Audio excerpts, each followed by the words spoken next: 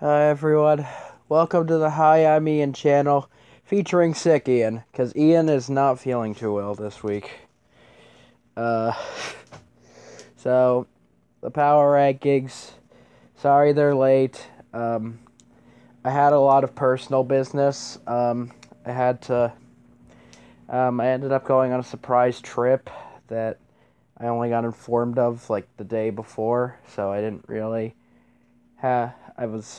and I kind of worked on the power rankings while I was down there, but I never had a good time to do it. And then, like, the second I got back home, I got really sick. You can probably hear it in my voice. I've slept for most of the day, but I'm up now, and I'm able to get this done, hopefully. Did I press start recording? Please tell me I did. I did. Yeah. I'm sure you guys are getting sick of my stupid Samsung tablet formatting video, but it's really all I got, and I don't really have the money or really the time to find another way to record or find something else to do it on. I'm it hasn't been fun, but hey, it works and it gets videos out there. So, you're gonna have to live, I guess. So, anyway, let's get into the number 16, which is the Real Magikarp. And Arf got 6-0'd again. Poor Arf. It just didn't seem like... It felt like he was really just struggling to get any form of momentum in this match. He got Thunderous set up, I think, really, really early. But it got mitigated by L5's double Scarfers, Magnezone, and Latios. I mean, I'm pretty sure Latios was Scarfed because Thunderous is naturally faster, unless Arf did some poor thing with his speed creeping, but I'm pretty sure it was Scarfed Latios, because it went for Ice Beam and then just immediately switched out. But it just felt like Arf just kinda struggled for any way to get a foothold in this match. L5's Persian came in, parting shotted, taunted his utility mons and Gligar and Umbreon and basically shut them down. Magnezone and Latios, like I said, just revenge killed. And then in the end, Arf really just had nothing. Victini got walled by Toxapex, and once Zygarde got set up on by pretty much... L5 was basically able to set up on everything. He set up on the Gligar to get his sub up. The sub protect Zygarde just basically ran through the entirety of Arf's team. Mega Altaria went down really early. Thunderous went down early. He just didn't have anything for the Zygarde, and L5 was just kind of able to run train on his team. So, again, another unfortunate performance for Arf. He's not doing too hot this season. I hope things work out for him. It's just, so far, not doing too well.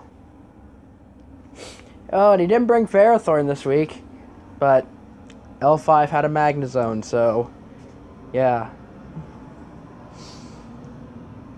Yeah, he couldn't really afford to bring Ferrothorn. So, yeah.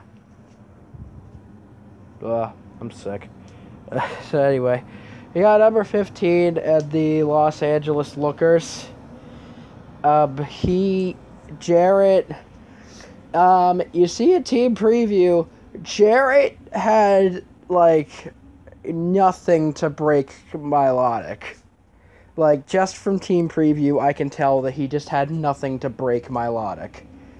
Now, that's fine. Going into the game, you could say, oh, you just need to chip down Milotic, or, like, you'll find out a game plan, or if you just play well and pressure it offensively well enough. But Will, like, I'm not going to say it felt like Will was in control the entire match, because it did end up going back and forth, but there was a point in the match where Jarrett did get a crit on Will's for Alligator through light screen that basically allowed for Alligator to get revenge killed.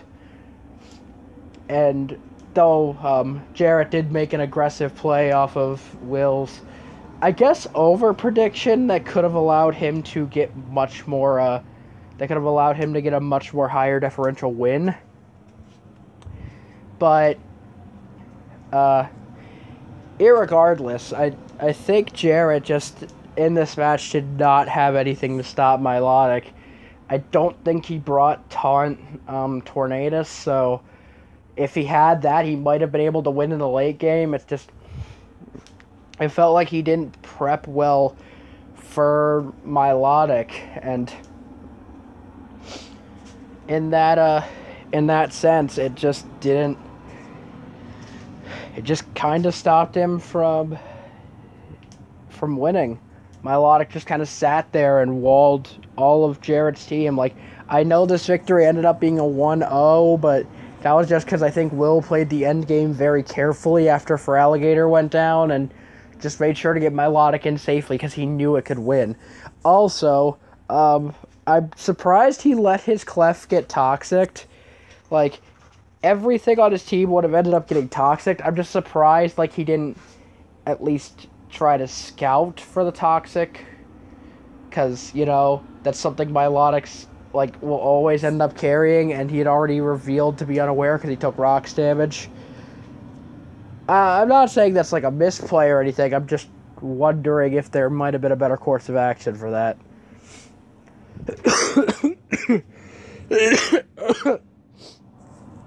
So, yeah, we'll move on to our final 0-3 team, who's number 14. It's the APB, a blue potato, aka a cringe potato, and his Washington Clawizards. And this wasn't a poorly played game on APB's part. It was just, Ace, I think, played and prepped very well, and you know, you look at APB's team, and he himself said, I said, why did you draft Gigalith? And he said, because I needed a flying resist. I see that now, because he did bring Gigalith to this match, and Banded Crobat put a dent in his team that Ace just kind of drove through. Like, okay, my tablet's slow. I'll plug it in. Don't worry. Yeah, he had absolutely nothing to switch in. It's just Crobat came in, something was taking 50% or more, or just dropping, and that sort of set allowed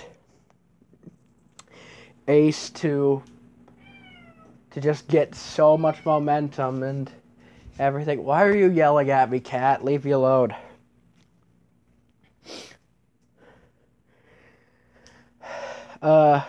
He had Tapu Koko wasn't really allowed to do anything because Ace had two very good switch-ins in Excadrill and Decidueye. Granted, APP did play well. Not knowing that he wouldn't risk the Banded Bat speed tie, he decided to go for Nature's Madness when he switched right in with his Tapu Koko, and that allowed him to get 50% off on the Excadrill. And the Excadrill was also a big threat to his team. His best switch-in was Vullaby, which got 2 KO'd on the switch, which makes me wonder what kind of Vullaby spread it is. I've used Vullaby, and I know that thing gets fatter than that. I'm just curious, like, is Vullaby really that ass? I don't think it is.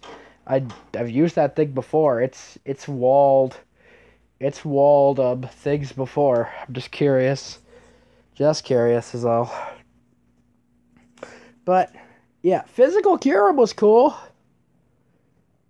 Allowed him to get a big dent on Ace's Manaphy that I'll talk about more when we get to Ace. But yeah, unfortunately, it's just APB just really did not have much for Ace's team this week.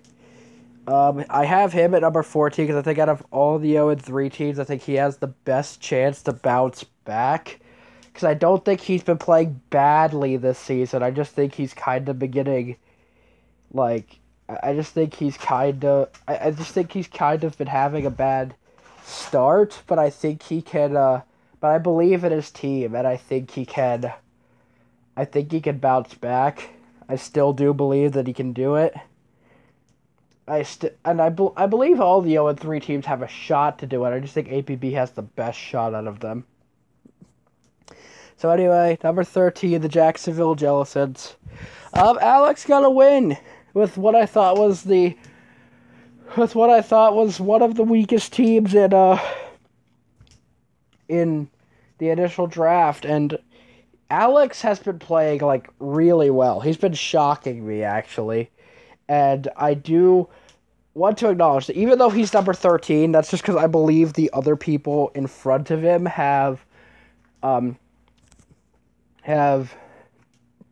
either gotten consistently, like, have been playing consistently well themselves, or I wouldn't feel right dropping them below him.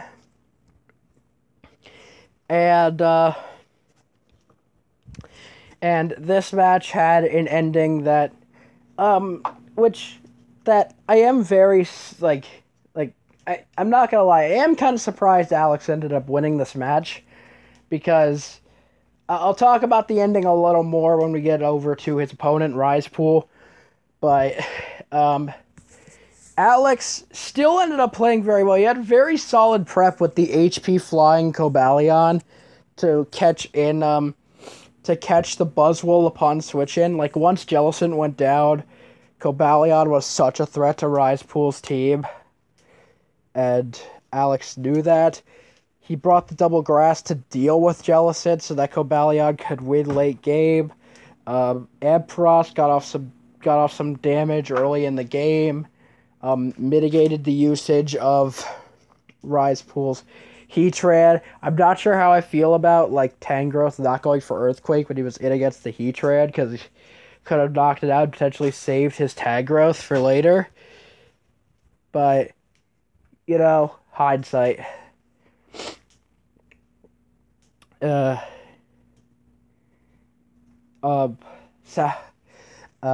sub Buzzwole did stop Salamence from doing anything super serious. Like, I think Rise Pool just had very good prep for the Salamence. But I think Alex did play this game really well. Like, a lot of his mods didn't really feel like they did too much, but at the same time, just constantly pressuring Rise Pool to the point where it was Cobalion versus Kartana, and Cobalion ended up outspeeding Kartana and knocking it out. So, yeah, good victory for Alex. I hope he keeps getting more. I want to move you up, Alex. You've been proving me wrong. You've been proving me that you at least know how to use this team. After the 6-0 in the beginning of the season, I think you've been stepping up your game. Go get him. Anyway, move on to our number 12, the Arizona Cardinals, coached by Dougal. I tried not to move Dougal down too much this week because I think he had a god-awful matchup. Like, I think Dougal's matchup was actually awful. He, Inverse said it himself, like, he didn't really feel threatened by anything. The biggest threat to his team was Galvantula, and he even had Kyurem, which was, I think, very specially defensive. It didn't even get 2-KO'd by Life Orb Bug Buzz. And that was, I think, the biggest threat to Inverse's team, because if you look at the team, Galvantula could have actually run through him. And yeah, this was just Inverse had I guess I'll talk about the matchup like in its entirety because I have Inverse at number 11. But, yeah, you see from both sides of the spectrum, like, Inverse just kind of had a switch in or a play for everything Dougal could have thrown at him. Galvantula, he had Kirim in the back to mitigate that threat. Once Galvantula went down, he really didn't have anything to, like, put huge pressure on Inverse's team. Low punny, Celebi ate those hits for breakfast. Roserade, he had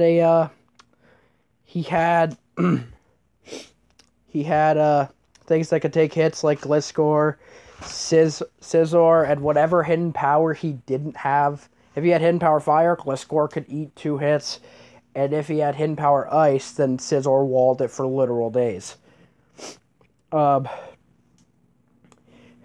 Zygarde, again, Celebi. Volcanion, you see that tiny little ass fish hiding behind Curub? Yeah, that thing walled Volcanion. It's actually amazing. Like, Max Spadef solved Best Wishy-Washy. Just completely made Volcanion useless. And Skarmory, because of lead matchup, was mitigated to just getting up rocks and then dying. And it's just Dougal just kind of got rolled over. And considering we're getting into the FAs parts of this of the season where FAs are going to be coming into play, and I'll be doing a video on that. I think that should be going up either tomorrow or the day after, and then I'll do power rankings for week 4 soon after that, but yeah, it's interesting to see how the rest of the season will play out with FAs in effect and see if they help out Dougal's team so that he doesn't get rolled over like this. I don't think his team is bad. I just think that it needs a little bit of patchwork, and because Inverse really just kind of poked right through Dougal's team, and if Inverse keeps playing like this, he's going to go far. So, we're going to move on to our number 10 and our number 9. Like, I think in order to try to speed up the process a little bit, because I notice my power ranking videos do tend to be a bit on the longer side. Longer than they need to be. If I have 2 people, like, back-to-back that had the same match, I'll just do them both at the same time. Like, I have Genius at number 10, and I have Ice at number 9. Now, you'll notice I didn't change either of their positions, despite the fact that Ice won. And that's because not only do I think the teams in front of him have been doing consistently better, but, this match, despite the fact that, Ice ended up winning 2-0, Ice won because Genius had to leave. And at that point in the match, it was still very close. And Ice had lost his biggest offensive threat to Genius's team, which, in my opinion, was the Alolan Ninetales. Genius did not have a switch into that after Torkoal got weakened in the early game. Like, Torkoal was, like, his only switch-in, and that got... After taking a big hit early, even that got 2-KO'd by Blizzard into Dark Pulse of the switch-in. Like, Genius at one point in the match made a prediction, trying to switch out and catch him on the double because he had Alola Ninetales in it. He thought he was going to double, predicting Torkoal to come in, but he didn't have to, because Alola Ninetales just basically needed to Blizzard into Dark Pulse, and that thing was dead. I think this was a very close matchup. Raikou put in work early. Mienshao applied a lot of offensive pressure, especially with the Scarfed Hidden Power Ice. Crocodile defensively checked Lando. Victory Bell offensively got a kill before Ice came in and blew that thing back. It was a slugfest of a match. Like, I wasn't honestly sure what's going to win. It's just hard to move either of them up or down because this match really came down to, well, they lost because one of the competitors literally had to leave. They did not have time, and this was apparently the only time they could play. So they were wondering if they could have potentially recreated the matchup, but it was 35 turns in, and Genius just did not have time, and he needed to leave. So I understand. It's just very unfortunate that he has to take a loss because he actually ran out of time. Not like a timer win or anything. He just legitimately did not have time to play through the rest of the game because he had to leave. So yeah, on both sides, this was a very good matchup. I honestly could not tell you who I think was going to win in the end. It just would have came down to, I think, who either made a play or who slipped up. And, you can't count for that. Like, you don't automatically know who's going to win in that sort of circumstance. I can't make that judgment call, so I'm not going to move either of them up or down. Now, before we get into my number 8, I just want to start this off right now that the top 8 teams were very hard to rank because I think they are very close in skill, they are very close in record, they are very close in how well they have been playing their matches. It's been hard for me to rank these teams. These rankings are very shaky and they can change at any instance. The top 8 teams haven't been affected too much by the events that have happened this week, but I do want to note that there are little changes that I myself am not sure of. And going forward, I have no idea where people are going to rank because this week had a lot of ups, downs, shockers. So yeah, we'll move on to number 8, the Anaheim Alterias, coached by Ace. Now, but Ian, he won. Why is he getting moved down? I'll explain in a second. It's not because he played a bad game. I'm just going to say that right now. I think Ace played a very solid game. Comfy never even needed to hit the field. Excadrill checked what it needed to check. Got up rocks. Crobat destroyed APB's team to the point where Manaphy came in and clicked Dazzling Gleam and finished the match because it was a scarfed Manaphy. Yeah, I've been playing draft a long time, and from what I can tell, that was apparently an ass set. Like, I've seen people use that in the past and get trashed for it because that's not how Manaphy's supposed to be used. But if it works, it works. It checked in this matchup. It checks Keldeo. It checks Tapu Koko. Soft check. I think you need I'm not sure how much damage you need to get on Tapu Koko in order for a scarfed water move to knock it out. It checks Kyurem if it's at a low enough range, which with rocks up it got weakened very quickly. Gothitelle trapping Keldeo, which was one of the things that could live a hit from Manaphy after rocks. I think Ace had a game plan, which was just use Crobat to its fullest potential, and then come in with either Manaphy or potentially Decidueye to just finish up the rest of his team. Because I think at that point he didn't really have too much to, stop Decidueye or Comfy either. I think Comfy at that point could have won the game too, because I think all he had left was Kyurem and Tapu Koko at a very low percentage. So, we'll move on to number 7. And the Oakland Rosa Raiders, coached by King L5. Just give me a logo, man. I don't care anymore. I'm running out of pictures. So, the reason why L5 got over Ace this week is, L5 got his second 6-0 of the season. You don't get 2 6-0s, even though they are against very low-ranking teams on the list. You don't get 2 6-0s and not get at least somewhat praised for it. Like, there's no way I wasn't gonna not move him up.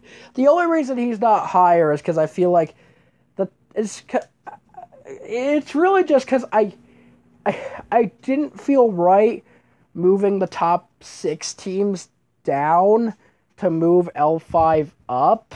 This was a very hard week to rank, and it was against Arf, who has been consistently not doing very well in this season. There's a fucking spider on the floor. Ah, he's gone. So, but yeah, it did not seem like L5 really struggled too much in this matchup. It seemed like he had a game plan for everything. Mega Altaria came in on his Mega Pinsir, and he just set up Stealth Rocks to that thing's face. He was not scared. By the way, Stealth Rock, Mega Pinsir, whatever works. Whatever works. You did have another Stealth Rocker. I'm sure Arf just thought you were bringing Stealth Rocks. Then again, when Arf, I believe, has a Ditto, I don't think you want to really... I don't really think you want to bring Swords Dance Mega Pinsir when that is a threat to your own team.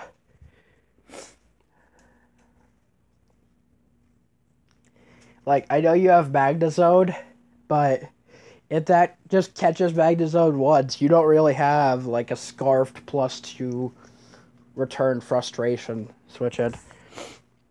But, yeah, L5 played really well, set it up, said Zygarde just kind of won. Like, once Altaria went down and once Thundurus went down, there was really nothing that could even break his sub or even threaten it offensively. L5 just kind of came in and mollywopped Arf's team. There's not really too much to say on this matchup.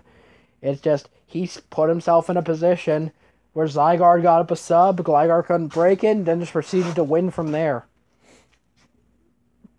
There was nothing Arf could do after that point. I'm surprised Arf didn't bring the Slowbro. Like, I'm surprised Arf did not bring the Slowbro, because that is, like, one of the only things that could deal with Zygarde. But, yeah, like, actually, looking at the matchup, why didn't he bring Slowbro? I guess I'll have to look into the matchup a bit more and figure out if there was a reason why he did bring Slowbro. But, yeah. We'll move on to our number 6 and the Toronto Weezings. Now, I will bring this to attention. Actually, my number 5 is the Chicago Caracostas, coached by Omega.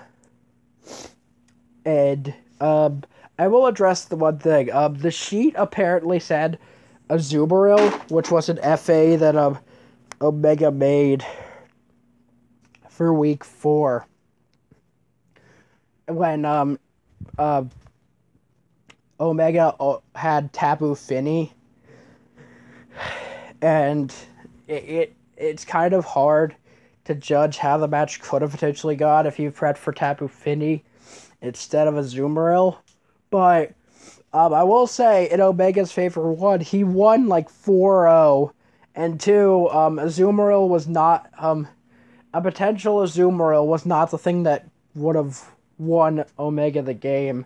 And Tapu Fini didn't even really come in very often, if at all, I don't think. It was Toxicroak. Omega basically just won the game with Toxicroak.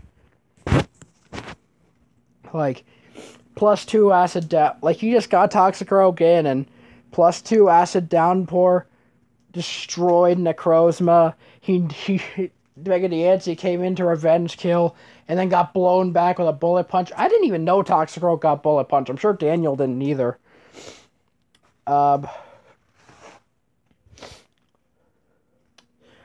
Gengar. I think he went for bullet punch on Gengar and then got curse bodied. If I remember correctly what happened after that. Also, Omega's guard shop, I think, lived on like 2% from the lead Empoleon's Ice Beam. And yeah, that kind of set the tone for what's going to happen to Daniel. Just have a very unfortunate matchup. And, yeah, it got to the point where just Weavile was the biggest threat to Omega's team. Even though he did have the Tapu Fini, like, you look at his team, not very much switches into an ice move plus a coverage move. Like, Scizor can switch in, but it doesn't switch well to a knockoff, and Tapu Fini can switch in, but it doesn't switch in well to a poison jab. And it just kind of got mitigated because Daniel just kind of let it take a bullet punch. But then again, that could have been psychologically because he saw the Tapu Fini and just assumed that Weavile was going to not really be able to do anything in the match because of it, so he tried to find another way to win.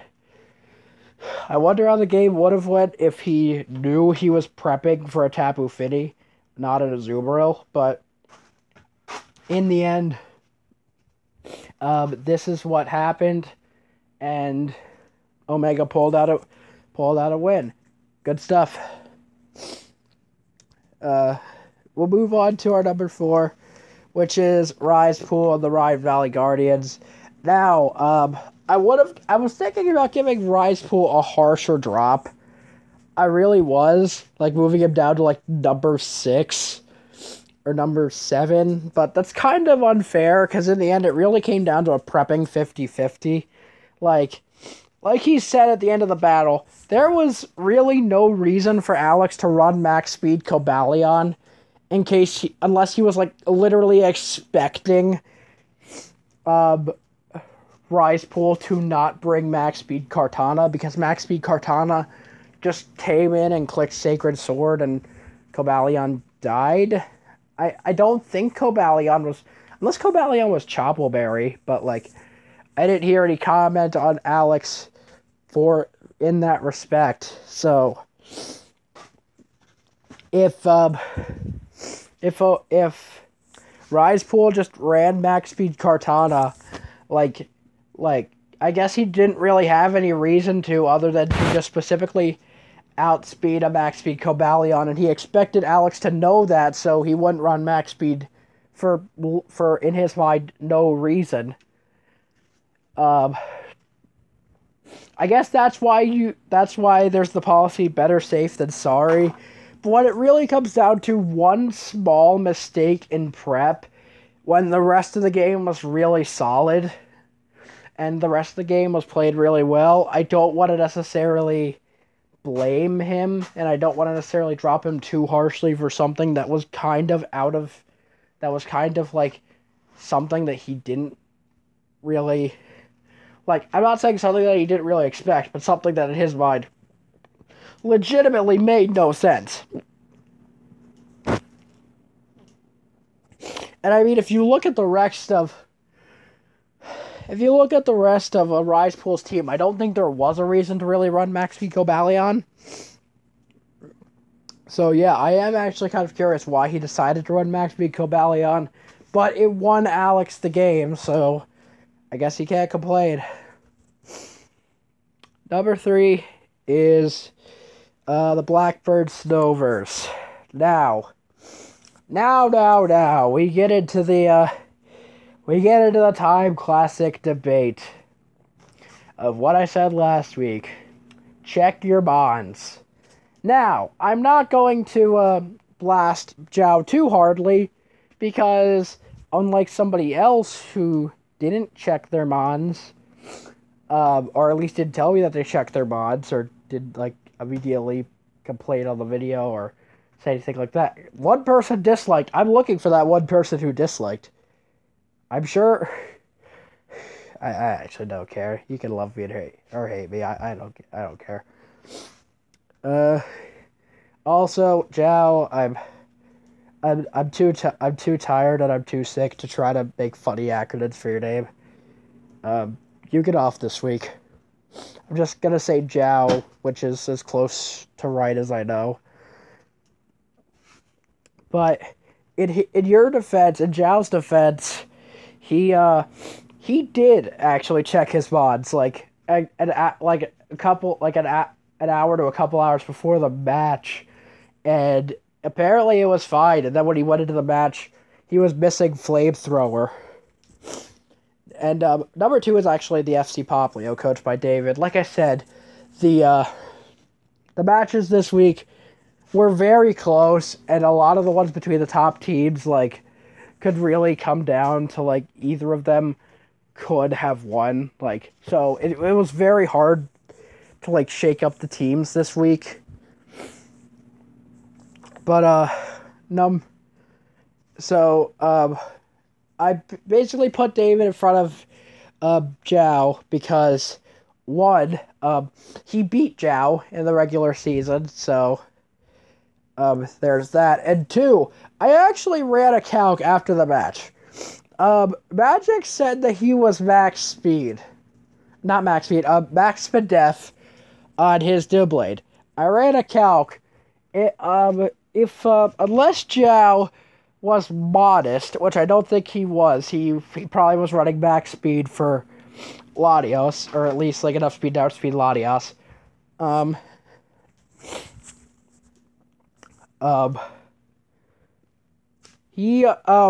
Doublade actually lived an energy ball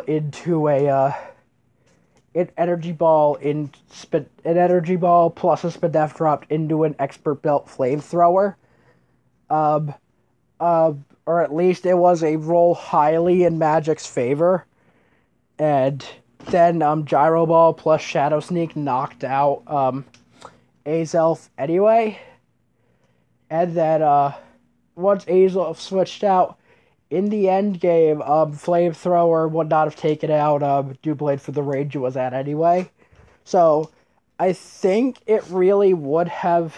So in terms of the Azelf versus Doublade matchup, I don't necessarily think him not having Flamethrower lost him the game. What could have potentially cost him the game were the 2 Toxic misses in the middle of the match, which might have forced both players to play differently now that certain Pokemon were on a timer.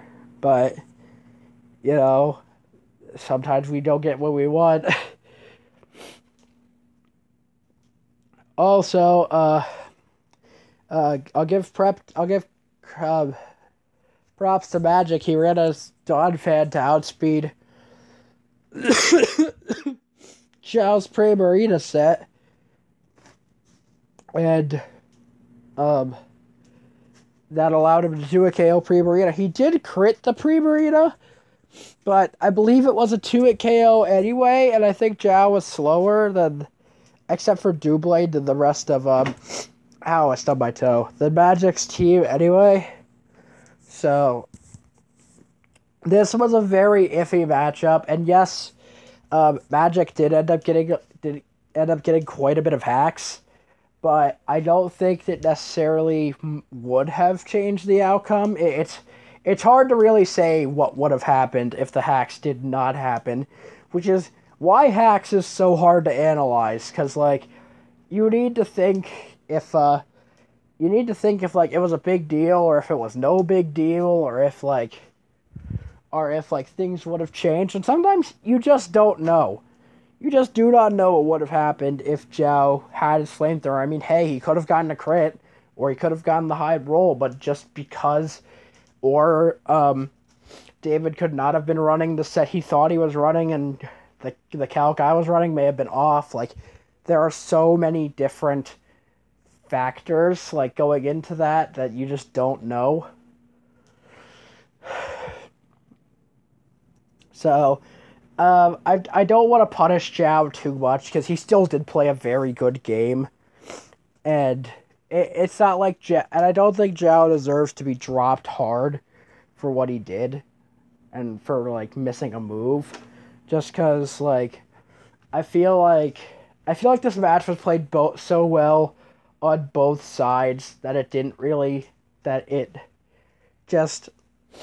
just kind of came down to, this was a really good match. There were a couple hacksy moments, but David picked up the win. Zhao lost, unfortunately, so I had to move David up, and I moved Zhao down. Why does this say -1? I think it's supposed to be, like, +4.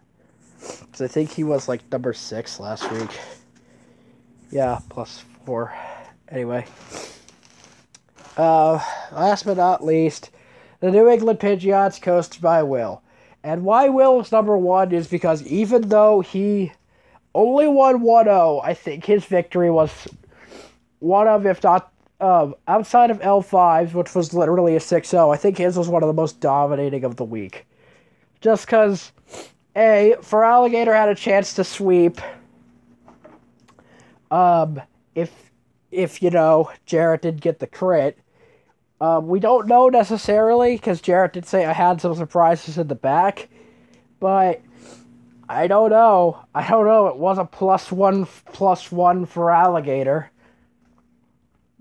And it didn't seem like Jarrett really had anything to stop it. The only reason for Alligator ended up getting mitigated as a threat is because Will thought he was going to try to intimidate spam him by bringing in Incineroar and then switching out to save Intimidate for later, so he Dragon Danced on it. And they proceeded to get knocked out by a knockoff, which, by the way, I don't think would have killed without the crit anyway. So, yeah, you could have said Will would have just won if it wasn't for the crit. You never know.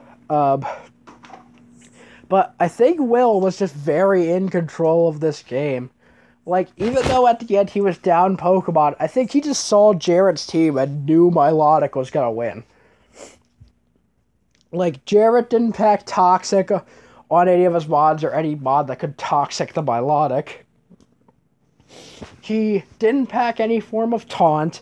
He didn't pack anything to really deal with Milotic, and Will took complete advantage of that. Scarf Diggersby poked so many holes in Jarrett's team. Will, like what happened with his Whimsicott, he just played so risky with his Mega Gallade, and it ended up working out for him. It forced Jarrett to burn his Z move that could have been used later on Milotic. He could have, and Mega Gallade, like, in this matchup, like, yeah, it was useful, but with Mega Slowbro, what did I just do? Oh, hang on, okay. With Jared having a Mega Slowbro, like, yeah, the Gallade had Leaf Blade, but I don't think that 2 KO'd, especially after the defense buffed. Incineroar was low. Clefable was still alive. Tornadus outsped. Like, I think he just kind of used Gallade, like, just played Gallade very recklessly, like, okay, I can just stay until I die and get off as much damage as I can. Like, there was no reason at that time for him to save his Gallade, and he took advantage of that in a really big way, so good job. And then, Light Screen Milotic. That was actually a very clever bring. Like, one, a lot of Jarrett's team, like, especially in this match, was special attacking, like the Goodra, like the Clef, like Tornadus, like the Slowbro. His only physical attacker was Mamoswine, which again he had Milotic. Flame Orb, mixed defensive Milotic that just kind of ran through Jarrett's team. There was, I may have been harsh on Will in the past just because I feel like his wins were like the least decisive just because they were very low differential. But he's proved me wrong. Low differential wins, especially in this game's case, doesn't mean that they weren't good wins. And I think I've been overlooking that. I'm curious if Will's going to be able to keep this up. And I want him to keep this up. He's proven himself to run very unorthodox sets. And I remember last season when he beat me with a Curse Mega Manetric. So we'll see. My tablet is very low on power, but that's the power rankings. I'm gonna plug in my tablet. Download the video, and then I'm going to lay down for a bit. I'll see you guys next week. Bye.